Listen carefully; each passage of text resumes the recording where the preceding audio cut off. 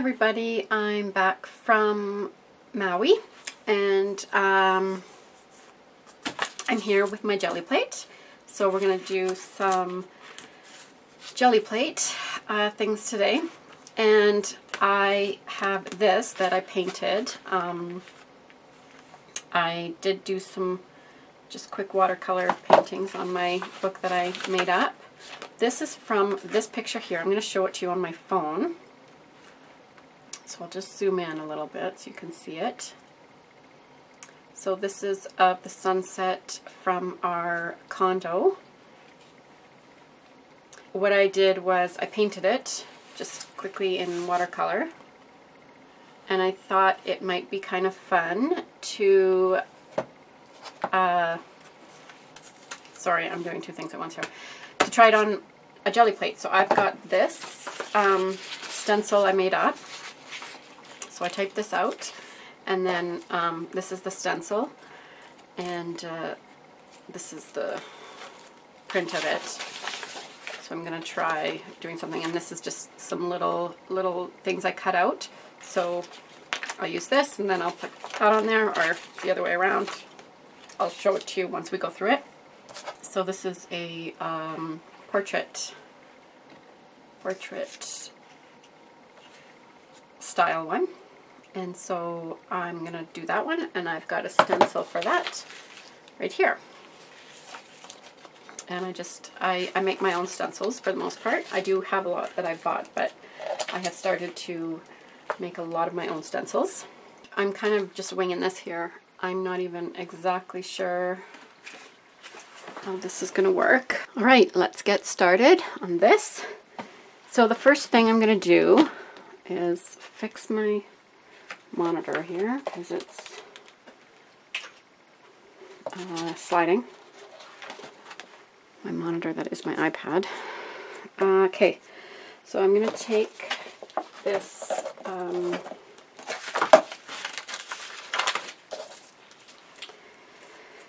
so I want to take this one, and I want the palm trees to show on the picture on this side, so I'm going to put it over here.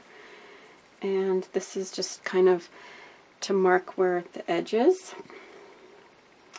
And I'm just going to put it here. I could put it off of the page a little bit, because I think in my picture, and actually in my watercolor here, it goes off the page. And with that, you either want it off the page like that, or you want it on the page. You don't want it to be like just a little bit left over. No in between there. Okay, so I'm just going to do light blue up here, and then we're going to start working towards yellow. And I'm going to keep in mind the sky, or the silhouette. So I might just actually just put that in right now. So that would go about here. And I think I might, yeah, I'm going to just work that in right now, so I kind of know where it's going to go. So I got my black here, and I am going to use just pure black because it's a silhouette, so that kind of makes sense. I'm just going to, so this goes like this. That should work, maybe a little bit more. There, yeah. Okay. And then I'm just going to add a decent amount here of, sorry, not totally on the monitor here, and just make this a really definite line.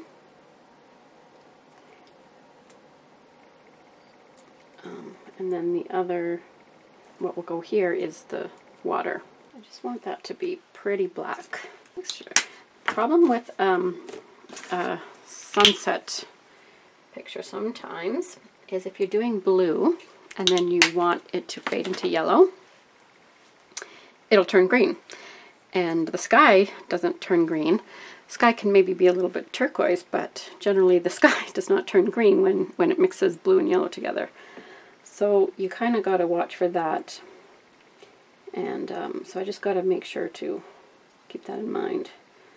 Sometimes I kind of forget and I start mixing them and I'm like, oh no, this is going to be green.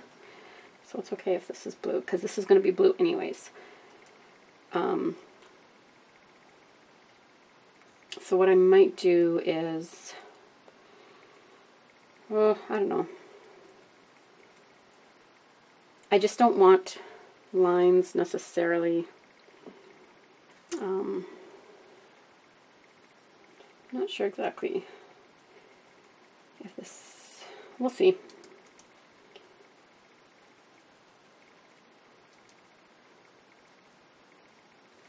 I could use my brayer a little bit here. I am going to use my brayer a little bit.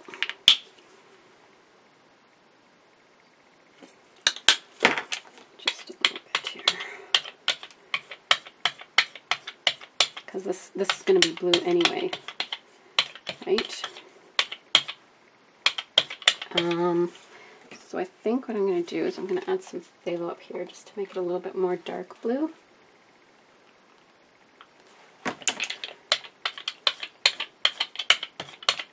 Probably need to work a little faster than this. It's coming up. And we'll move to some light blue here.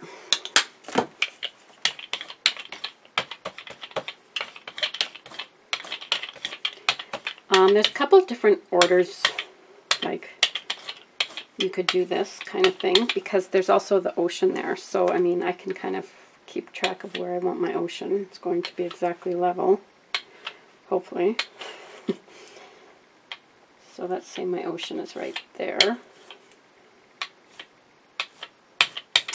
The thing is, here I want this to be yellow, to go across as yellow. Actually, let's do orange first. Hopefully that'll mix a little better than the blue. So I might just, actually, you know what? Let's just pick this up. I'm just going to put that down there. I'm just going to lift that a little bit, because I want that to be kind of yellow. Because my yellow starts showing in there. But I don't want it to be definite lines. I want them to just look kind of natural. And there.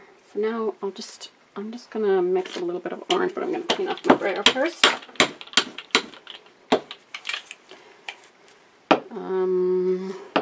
No, let's try yellow, because I did take some of that blue away. Let's see how this works.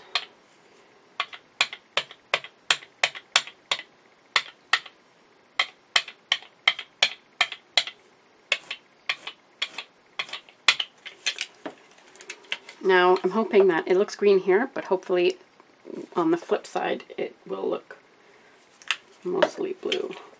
There's a little bit of orange peeking through here.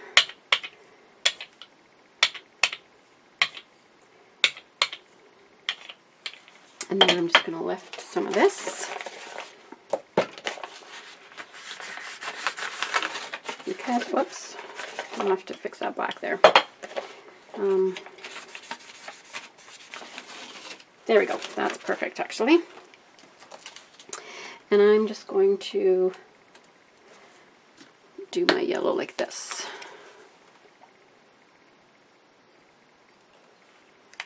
So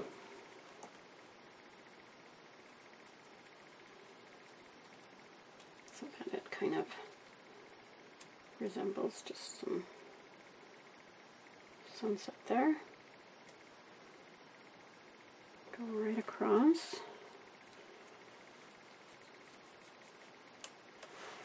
And maybe even a little bit brighter yellow. Let's just pick some of this up first. It'd be easier to pick up with this.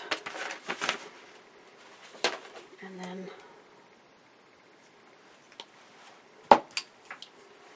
just gonna swish this in so it's a little bit brighter there.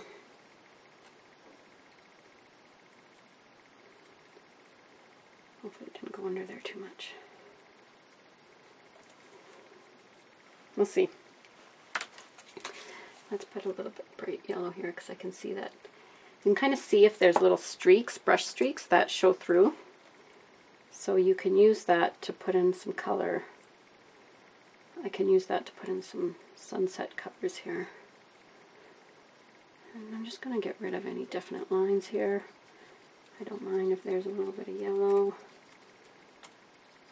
in there. And like I said, I'm going to be adding that final color. Okay, so hopefully some of that orange stayed underneath there. And now I'm going to do the ocean. Once this dries, then I'm going to do the water, and I'm going to use purple and blue and just kind of see what happens there. So I will come back once this dries. So I did add a little bit of orange to here. I just didn't think that it was showing through enough on the other side. So all I did was lift up some of that yellow while it was still wet, and then I just put in some orange. So next thing we're going to do is the ocean, the water. And for that I am going to use my phthalo blue. So I'm just going to put some on there. I think this stuff is already dried. Oh, that's purple. Okay, that's dioxazine purple, so I'll just add some of that. And I do want to keep it, the orange should be dry, but just be careful here. And this could be a little bit iffy because it's with this stencil here. I don't want it to go underneath. I'm just going to lightly go across here. And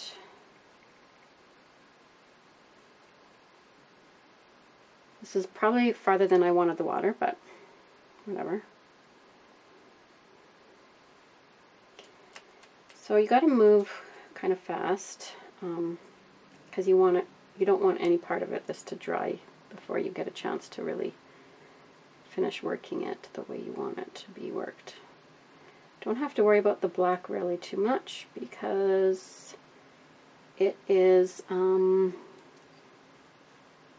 dry. And because it's black, we can always kind of mess around there a little bit. Just want to make sure that that's down. Okay, so I'm going to add a little bit of this. I'm just going to actually lift some of this up a little bit. Just to, where's my paper towel here? Just gonna make sure that if you do this, you're not dabbing it back into where you don't want it. So all I want to do is just open up some of these blue spots so I can get some purple in there. And right now there's a pattern on there, but that's not going to be a big deal because we're going to go over it. Okay, I'll probably throw that away before it makes a mess somewhere else. Okay, and for the water, just do some kind of wavy things, and I'm hoping some of that purple is going to show through a little bit. I don't mind if it's a little bit dark there. Okay, so now I'm going to lift up that a little bit. I'm just going to use this.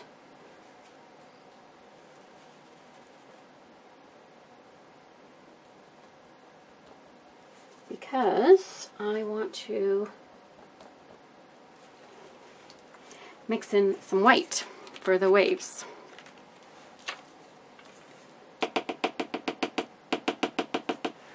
I'm just going to tap out some white here. We just need a little bit of whatever. And I'm just going to wipe this out. I'm not going to rinse it out. I'm just going to wipe it. And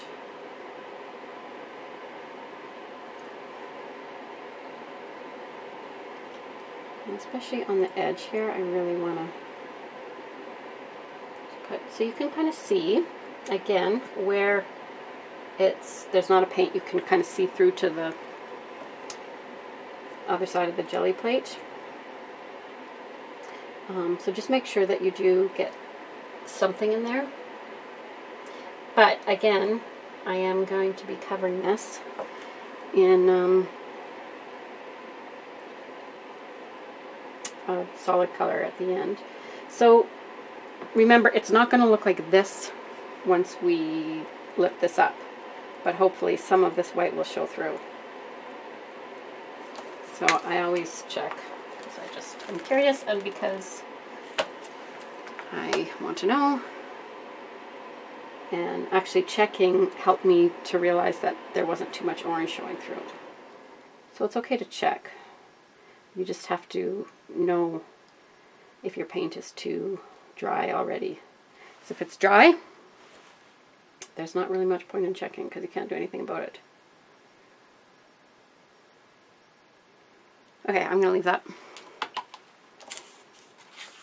So let that dry, and then I'll be back and we'll finish the last step. So I've lifted my stencil off of there. This is what it looks like. You can see sunset, ocean silhouette there. And for the most part, oops, grab the wrong one here. This is dry. Don't try to dry it with the glue, with a heat gun, because that is not good for the Gelli plate. But if you need to, go ahead and use a blow dryer if you can make it cold. If you can use like a closed shot, cold shot. Wow, I really have problems here. I use this, and it's quite cool. So you know, try to go away and forget about it. It doesn't take too long. It's just that this is a little bit thick with the water that I did there. So that's why. Now, one thing I noticed is that I did get the paint underneath right here. So you can try to clean that up if you want. The best way to do that, because it's already dry, obviously. So the best way to do that is, well, we're going to find out what the best way to do it is, because I'm going to try it. And I don't know if I've ever done this before. So I wet this brush and then I kind of squeeze some stuff out. So I'm just wondering if I can pick that up, because I mean, honestly, it might look kind of cool with a little bit yellow there, so I don't mind leaving some of it, but I definitely want this to be a silhouette, because that's kind of the whole look of it. So you don't want this soaking wet, because you don't want it to go, you don't want water to go where you don't want it to go. And I'm just going to make sure the trunk of the palm tree is clear for the most part. And maybe a little bit right there I'll do. So I'm just gonna do a little bit. I don't even know if this is actually, I'll just do it right here. Yeah, it's not coming. That's okay, I got this one, and that was the biggest one that I wanted to get. Okay, so now you're going to take this stencil, I don't know, is this the negative? This is the positive image, right? Oh, I don't know. I'm going to zoom out a little bit so you can... Now, this part here, I see that I got a little bit, I got some in there. You know what? I'm going to clean that up too. If I can find my brush that I was using, that I just had in my hand. Here it is. So I'm going to clean this up too. So if you're careful, hopefully this won't happen. But I did get a little bit of paint under there, which I don't want. Just want to open up this a little bit.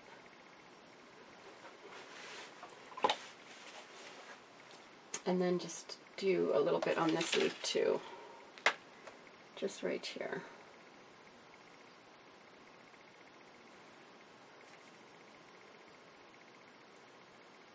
If this was wet, I could put tissue paper down or paper and pick it up. But it's not wet, so I can't do that. There.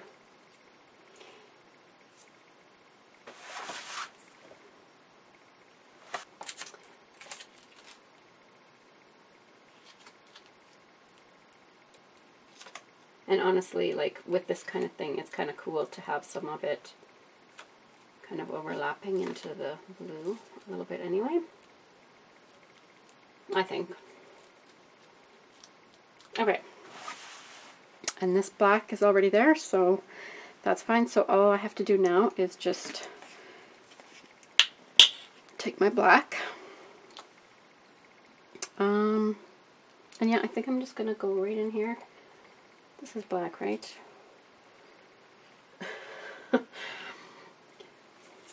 Sorry, all of a sudden there it just kind of looked purple in the light.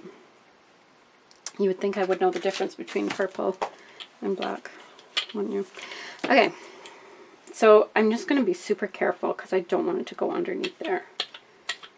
So until it's kind of, when you go over it, it kind of helps it to stick, but you just kind of, you go over it lightly first, and then it's kind of on there pretty good, and then you can kind of be a little bit more aggressive with it, I guess.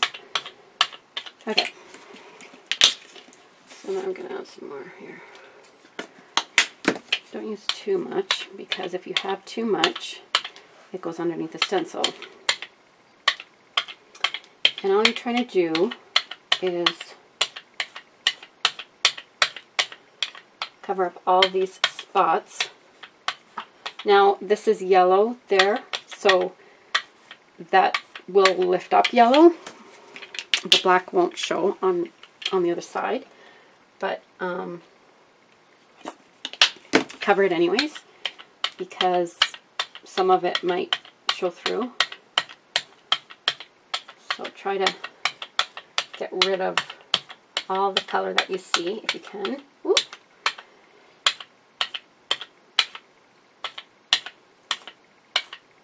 And you got to be careful. Don't start lifting up color that you don't want to lift up.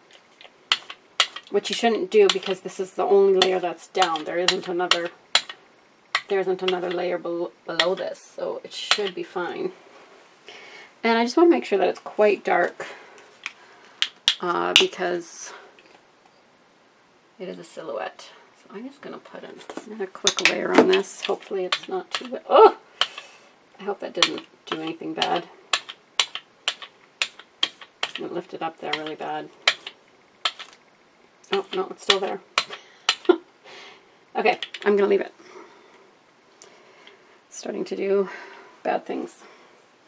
Where's my sheet here? Okay, and then we're going to let this dry.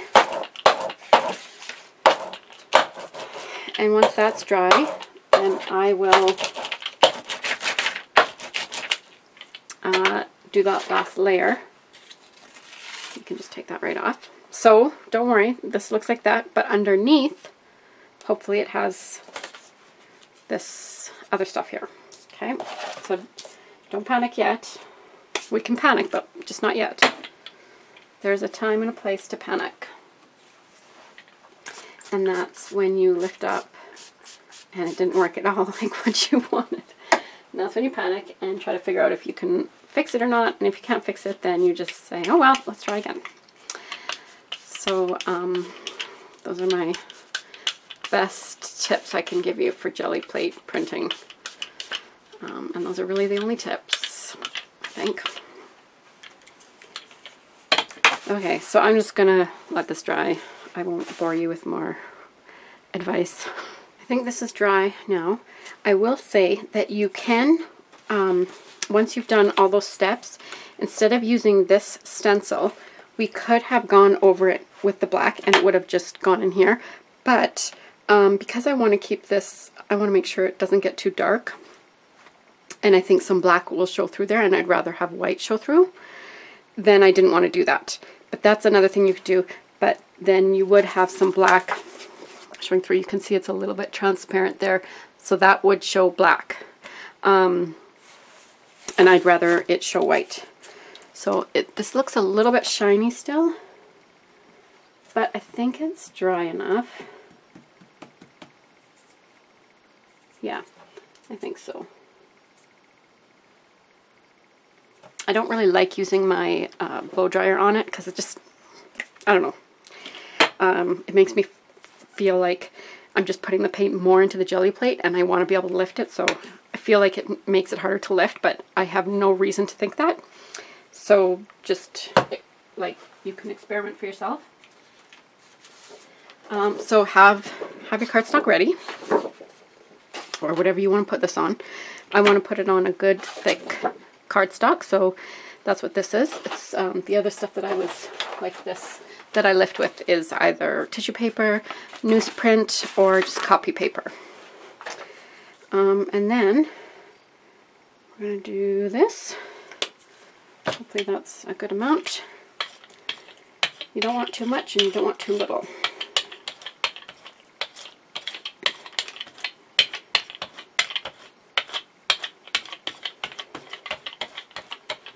And just make sure you get it on corners.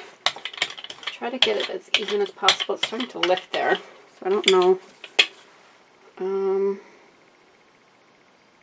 No, we're going to leave that. Okay.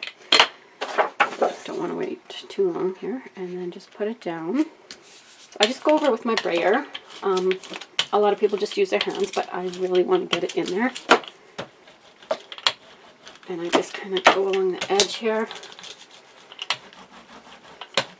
And you want to give this a little bit of time to settle in because you want the wet paint to pick up all the layers of the dry paint underneath there. And when it doesn't, it means that you haven't got a good pull. But lots of times, you know, if you're just experimenting, then it can be fun to just kind of fool around and just see what you get. And you can always use it for collage, and so I do a lot of that too. But again, these ones and the other video I did are for ones that, you know, they have a purpose more than just a collage. So I'm just going to let that sit for a second. I'm going to put my lids back on here before I forget, and they all dry out. Okay. Let's see what we've got going on. That looks good. That looks iffy. That looks good. And that looks good. Alright, people. We're going to do it. Oh, I love this moment, but I hate this moment.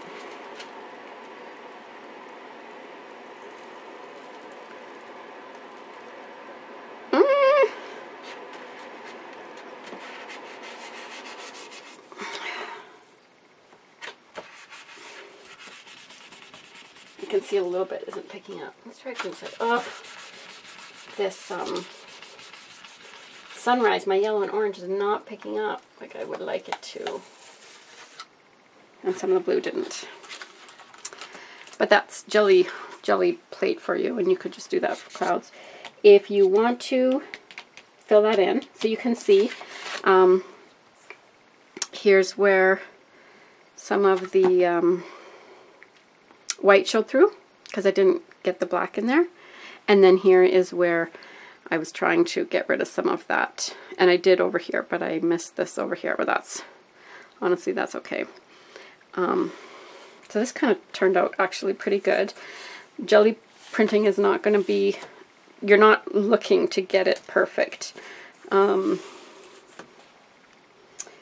let me just, if you want to know how to just make this a little better, all you would do is just take your yellow.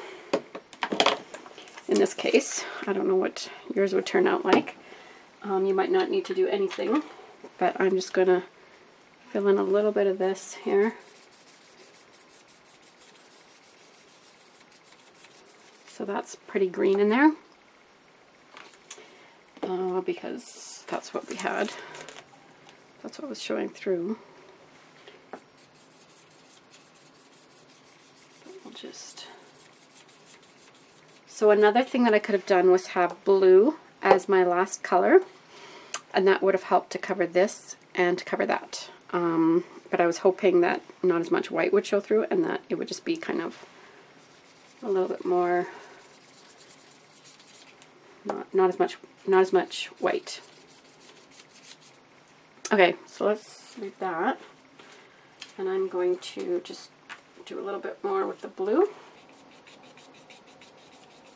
And this is just a very simple, you're just kind of making little swishing.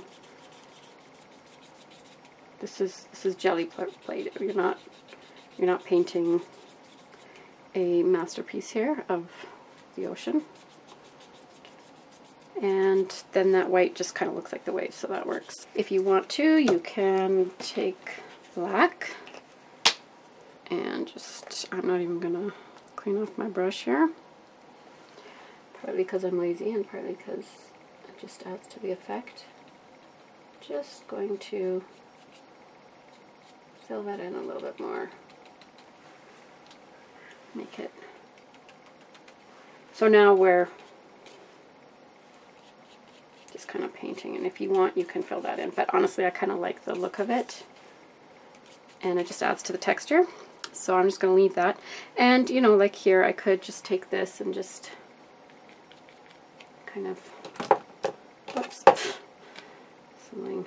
Speaking of knocking things over and fumbling around, I had a comment on my DIY alcohol inks.